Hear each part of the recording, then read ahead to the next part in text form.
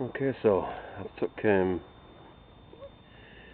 all the earth and compost, and there was a wall as well. There's a stack of bricks in there. I'll use them in something. So if you can see, it's a lot more space. I'm going to move all that wood now and stand it up, and there's a little bit left here, but I'll have to move the wood first because it'll probably bloody collapse. And then I can get at that vine, the grapevine, see what I can do with that. I'm going to train it so that these runners and one over the middle. But yeah, it's a lot more space, it's a lot better. I might flag it, or I might try and use them bricks up, because it's brick down the middle here.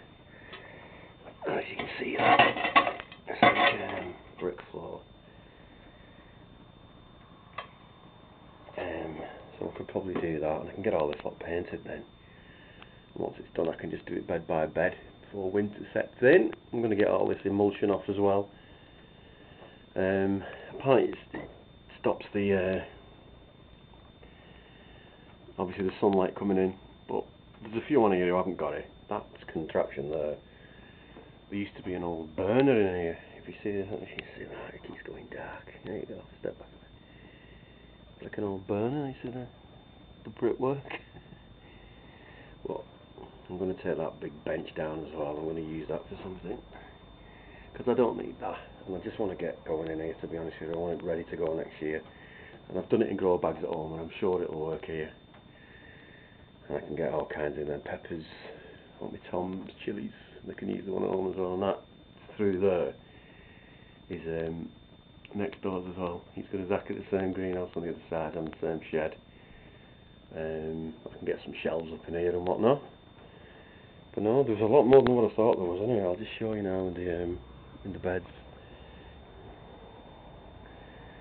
I've half filled 3 beds. There's a little bit left to go for that 4th bed. If you can see that, what I'm going to do now is I'm going to get a load of manure delivered. There's a guy in here who's got someone's number. I'm going to bring it by the truckload, and I'm going to get some topsoil, and I'm going to mix it in. I was going to fill them up completely, but you know what, I'm not 100% sure what this stuff is. I think it looks okay, well, you know. So I'm going to get some compost mixed in. So I've done well. I've filled 3 of them. Got 1 to go, and then I'm going to start on the others sometime next week. I'm going to level that as well. And you can see that there, it comes up in a big bump. And I can obviously sieve it and chuck it in the thingies. Them beds there are not going to be like that. See the 2 poles, 2 canes. I'm going to do long beds like them. And then this side's going to have the thingy beds down lengthwise. And no, it's coming together actually. It really is. I'm happy with that. Tell you what, let me show you my rhubarb. It's flying on now. I found it buried in a load of weeds.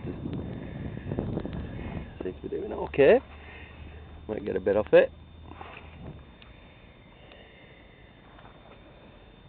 Especially this time of year, September. They say it does crop twice, but I'm not sure. I'm new to this. Yeah.